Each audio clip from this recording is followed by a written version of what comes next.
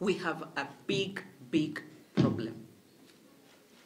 And one member said that how is it that over 60% of payments from NHIF goes to private facilities? Chair and honorable members, it will shock you that of the payments we made this month, after having delays from Exchequer for a long time, the top facility to be paid is one that we have suspended. And in all honesty, and I am yet to be convinced, that you will have a small private facilities doing more surgeries than Kenyatta, than Moi, than KU, all these public facilities combined. We have some small health, and it is not the big currents that you hear about. There is a problem, and we can only solve this problem together with you members. I'm seeking your support. Unfortunately, there are going to be casualties, but please be with me. If you are really intentional about us cleaning health in this country, we must work together. There's no way out of it. Chair, I hear the concern from Mheshimiwa regarding my decision and the impact on the public.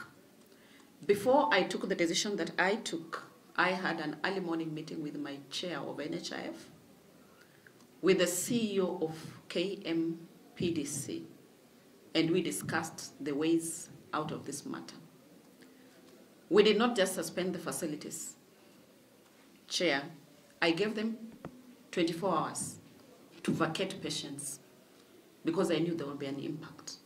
So within the 24 hours, they ought to have vacated patients to other hospitals. And one of those facilities had the audacity to write back to me and tell me they have over 200 admissions. What do they do? They said, vacate the patients. The only patients that will remain in that facility until available space is found is those in ICU and HDU. And my DG is here. He will agree with me that that was the right decision to take.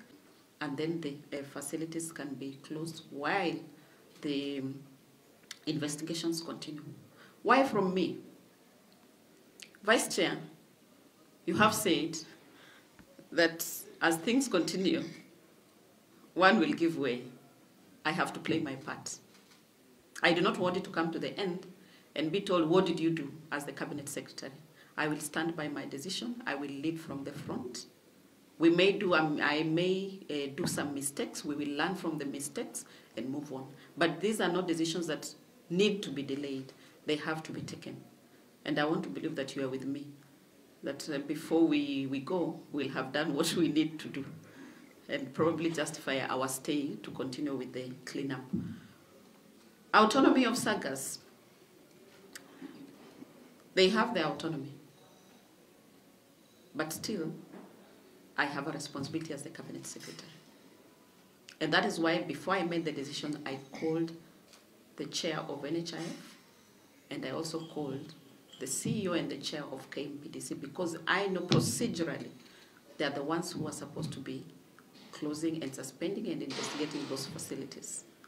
So I did what I needed to do at the policy level.